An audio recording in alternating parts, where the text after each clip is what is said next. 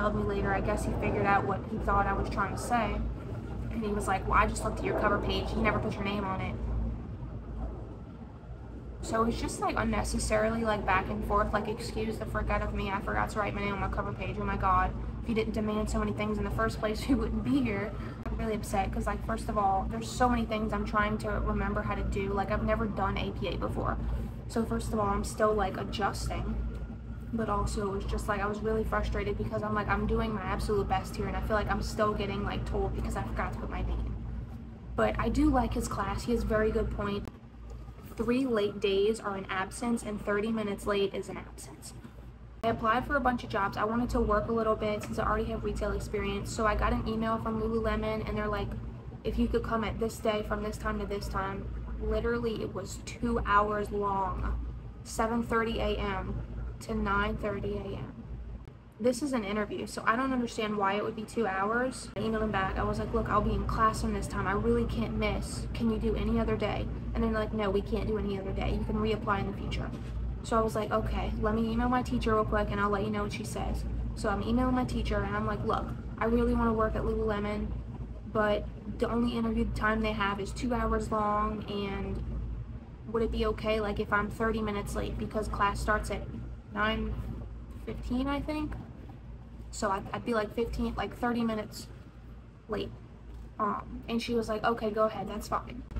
But like another one of my teachers was like, if you were 30 minutes late, you were absent. Like that's it. Don't even come.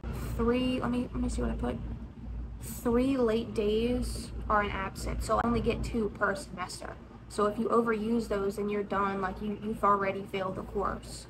Or at least they seem like it. Because I know they said like orientation was mandatory, but like it wasn't. In the basement caught fire the first week. The basement is so sketchy. Like honestly, I cannot find my way around there. I feel like I get so lost, and like the buildings really, like there's not even that many here. That's why it's like so confusing why I get so lost. You go down the hall, it's like you go through bunches of double doors, there's twists and turns, and then you're like freaking lost. Like they have all of this like manufacturing equipment down there. I guess it's for like the jewelry making students. I'm not really sure, but it's just like it's dark down there, it's creepy as heck, and it caught on fire already in the first week. I am a huge movie lover. I love AMC movie theaters, and it's like my favorite thing ever, actually. My boyfriend would always go to the movies before I moved here. I think like I got so excited to go to the movies. Like just for FIT students, they have 2 tickets for $21. You need to do cash. But like when I saw that, I was like, oh my god. Because our 6-year anniversary was yesterday. So I'm probably gonna go today to the school and be like, can you please give me 2 tickets? Because I love the movies. One of the things I'm kind of disappointed about actually with FIT is because this is my fault. I know that it is, but I've never worked Fashion Week. I don't even know how to get into the industry really. They didn't put nearly as much of an emphasis on Fashion Week as I thought they would. So they sent us an email with some opportunities. I tried to click on the email when they sent it out because obviously it's labeled Fashion Week. But basically it was like you could go on this website and sign up, but it was just the website for Fashion Week. So like I tried clicking everything and it wouldn't take me anywhere to sign up, and then when I finally found one of the things to sign up, it was like it wouldn't take my information. I kept submitting and submitting, and then I refreshed and did it again like 2 more times. Wasn't working. You can't make an appointment to go see your career and internship services until like a certain date, and I think it was after that date.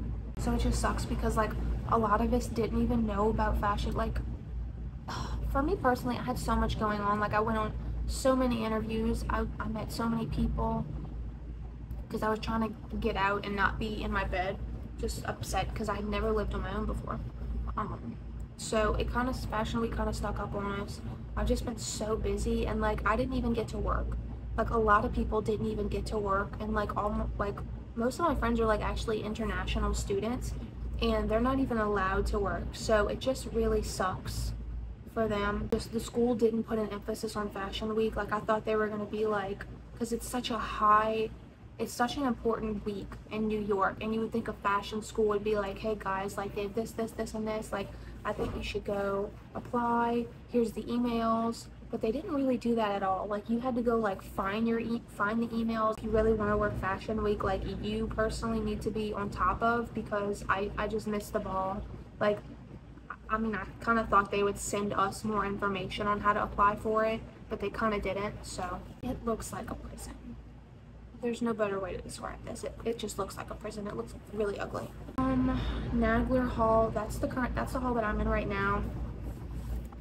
The AC situation is god awful. Like, I came from Louisiana, so it was like 100 degrees like every day. That was just the normal. But like, I for the most part would just be inside, because I didn't feel like sweating every second of every day, so I would be inside. But it's like, this was one of the hottest Septembers that like New York has had, and that's even, I haven't been here for other Septembers, but like that's what like all of the residential life people were telling me when I was trying to ask them for a fan, and like they wouldn't give us fans even though they had like 100 in the basement of Nagler Hall. But like, it was so hot. Like, since I moved in, it honestly, like maybe a week and a half ago, it just started getting cool enough to where you can get under your covers. Because it's literally September 21st right now. We moved in August 19th is when we moved in. So it's been a hot second since we've been here, sweating to death. So for example, like the dorms, the other night it was 86, and then the night after that it was 91 degrees, and like, this is Fahrenheit. Like, it's so hot to where you have sweat dripping down your back right after you shower, and you're just laying on top of your sheets. Your blanket can't even touch you because it's so freaking hot that like, you are actually dying. My face every single day was so red and patchy because it was like hot, you know? And me and my roommate, we felt very mutual about this, is that like our scalps were so overheated, and so like, we had been itching so much because it was so dry and so oily from the constant sweating. It was awful. And like, I don't have like dandruff, but like, I had dandruff because it was like, my scalp has never been so much more wrecked than this, and it was really bad. But it's getting a lot better now. Like, it's a little hot now because the sun's coming in, but let me see what else. One of the things that was like really exciting was like, we have a couple field trips for this semester planned. One of them was to the trade show. We just went to the trade show for coterie the other day in my fashion industry fundamentals class. We also have, I think we're going to the Met, and then in my fashion styling class, one of the fashion stylists is actually going to come talk to us. So I think that would be like so cool for networking purposes. But the coterie show was so cool. That's like a big show where like fashion buyers come to like buy stuff for their brands. And as a student, I was literally in heaven. Like, that was such a cool experience, and I've never done anything like it before. So I was like, oh my god, I love this so much. Like, it made me want to be a buyer. There was literally like, it was like a big convention center pretty much, and they had like 2 floors. They had like a higher dollar floor, and the next one, Magic. I think that was like the faster fashion is what the tour guide said, and a little bit of cheaper stuff. But everything, like even on the second floor, it wasn't like cheap. Everything was so gorgeous, and like, I saw so many clothes. Like, I don't even see clothes that cute like from New York City. Like, they don't have clothes that cute, but like everything there I was so in love with. But like, it's wholesale because it's a trade show, so the buyers are buying for their brand.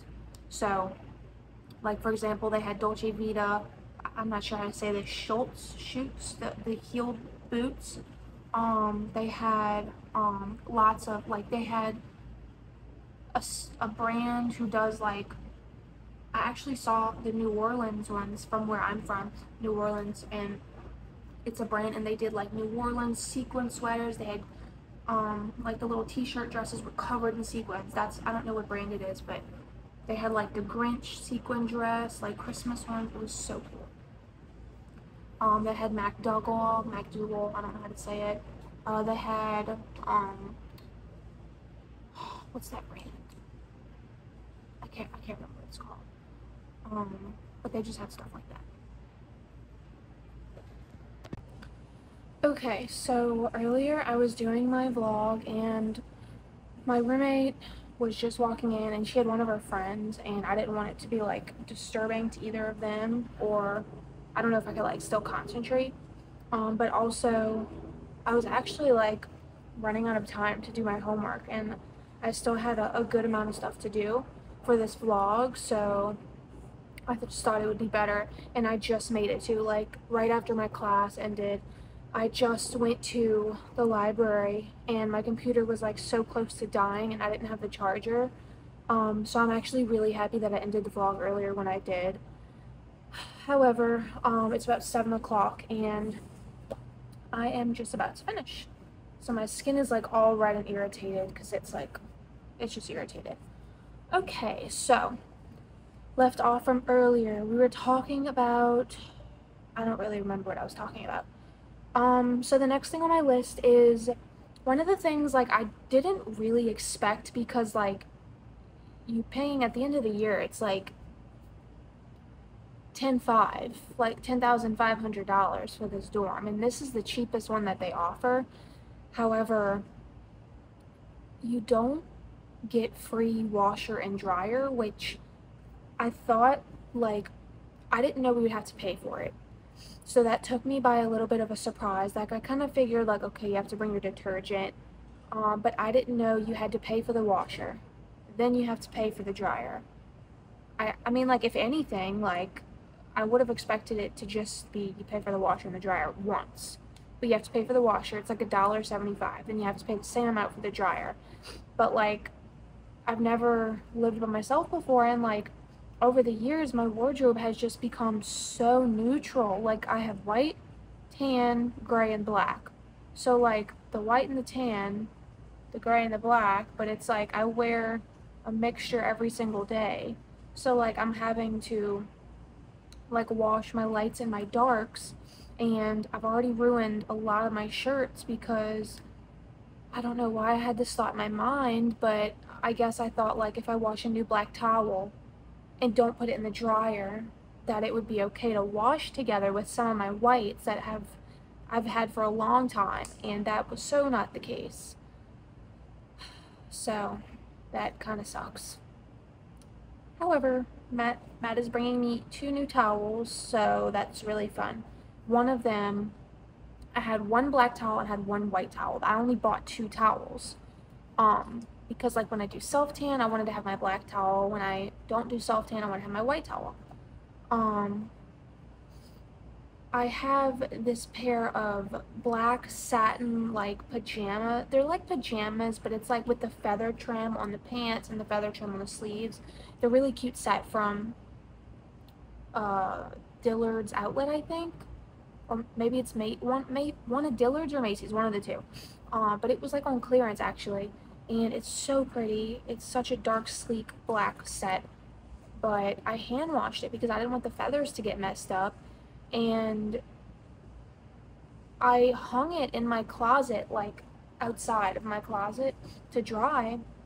And I put a towel on the floor, you know, so that the water didn't soak all over the ground. Literally, my white towel was no longer white. I guess I thought, like, I didn't know that this outfit would be dripping black liquid. My hands were black for like 2 days. You can still see a little bit, like my nails are like, you can't really see. You can see on this one, like my nails are still black from the dye from like a week ago. And that's why Matthew's bringing me up 2 new towels, because I keep buying more stuff, because unless I want to pay twice the amount with like half the size of my load, like much smaller loads, then I just don't feel like doing it. So there's that. Not to mention, like, it says on the washer, on the little, there's like a clear circle, it says on there, leave open when not using, and no one leaves it open, and it smells like poo. Like, it smells so sour. It's disgusting. And still, no one leaves the door open. So we're washing our clothes with a funky smell. Anywho. Let's see. One of the things I don't like is that, like, on the weekends, the dining hall closes at 7 o'clock, and, like, usually this wouldn't be a big deal, but because, like, this is New York City, like, it closes, on a weekday, it closes at, like, 9, which is fine. However, like, this is New York City, and, like, I just kind of feel like if you go do something in the afternoon, then you have to come all the way back here, which is, I say all the way back here, but, like, Soho's a 45-minute walk. And if you're caught up shopping, or if you're caught up doing something with a friend, it's like you have to come all the way back here, and it really is a pain to have to do that. Not to mention, like, sometimes some of the stations will be closed, or, like, on the weekends they have breakfast like 3/4 of the day, unless you come at like 4 on the weekends. Then they don't really have lunch. Like, it's just eggs, bacon, sausage, and I just don't really want that at 12 o'clock. Like, I don't know. Very rarely, but I just don't really like it. And then, like, depending on the cook you get, like, some of them will be, like, if you can have, like, you could choose bacon or sausage. Like, it's one little bitty round sausage, and it's, like, 2 pieces of bacon, or sometimes it's 3 or 4, depending on who you get. But, like, sometimes if you get a certain cook, he's like, well, you have to choose. You can't have bacon and sausage. And I'm like, why? You expect me to get full off of 2 pieces of bacon? Anywho, it just depends on who you get. Like, the girl at the checkout, one of them, I told you earlier, like, she was like, well, how many cookies do you have? But the other girl, the more chill girl, I don't know her name, I had like 3 or 4 things in this one hand because I was trying to get my card out. Like, I had my phone, my wallet, my food, and my drink in my arm, and it was like I'm holding everything. So I had the box like this, and she's like, I need to see what you have.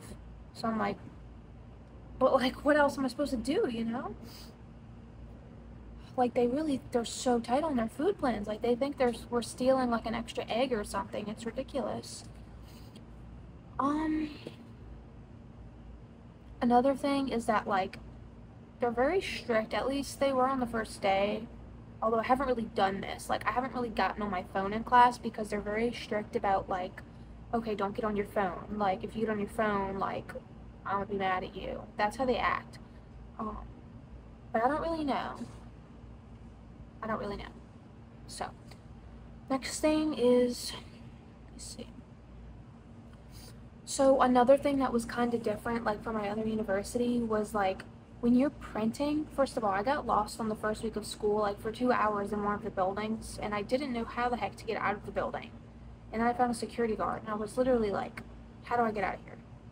So, yeah.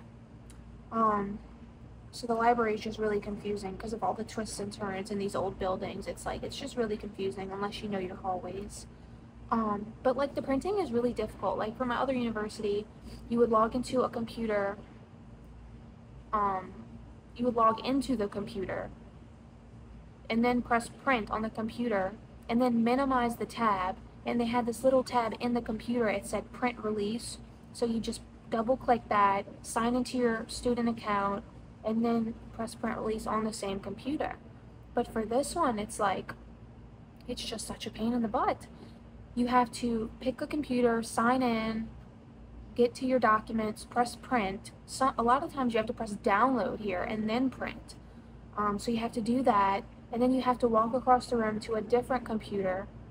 Well, actually, before you do any of this, you have to load money onto your card. So every time you have to load money onto your card. They give you a little sheet, so, like, it tells you how to do it. So you have to go in, you have to sign in, you have to put money onto your card, which is really annoying because you'd think it'd be in the tuition. Fast forward, you go across the room to sign in for the print release.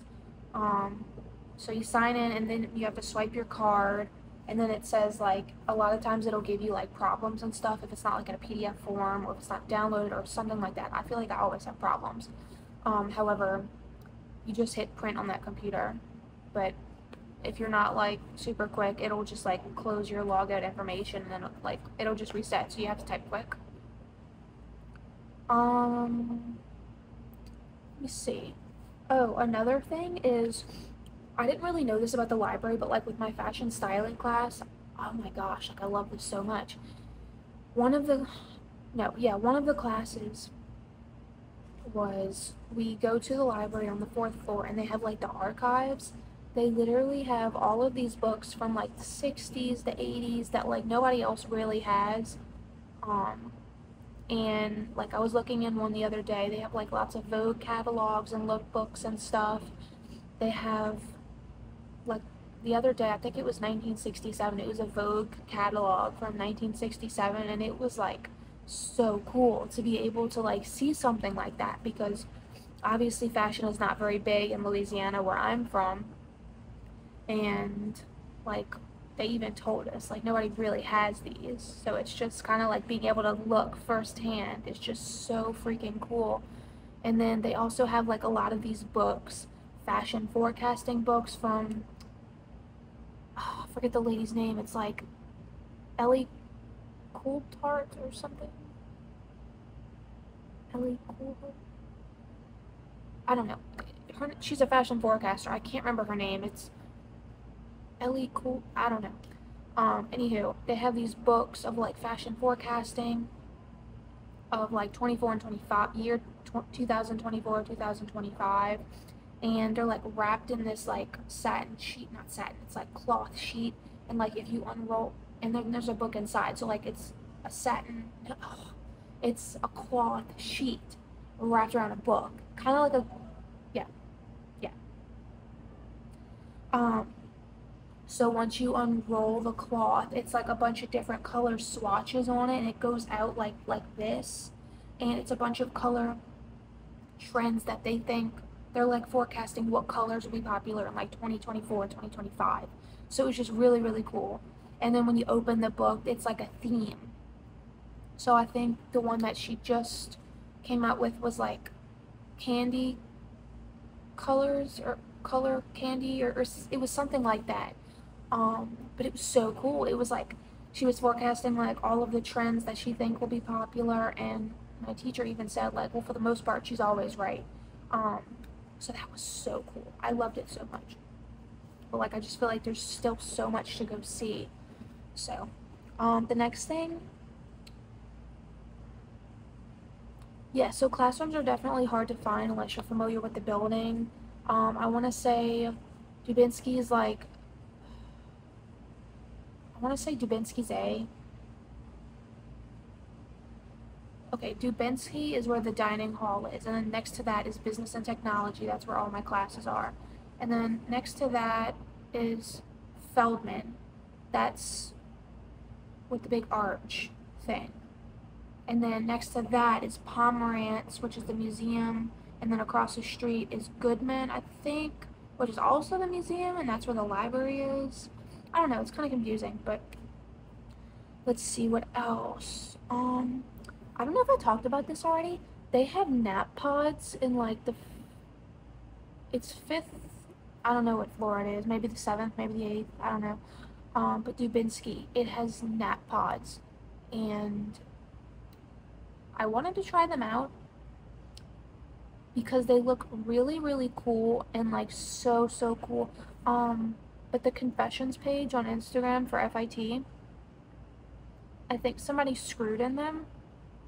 So I'm gonna pass on trying those out.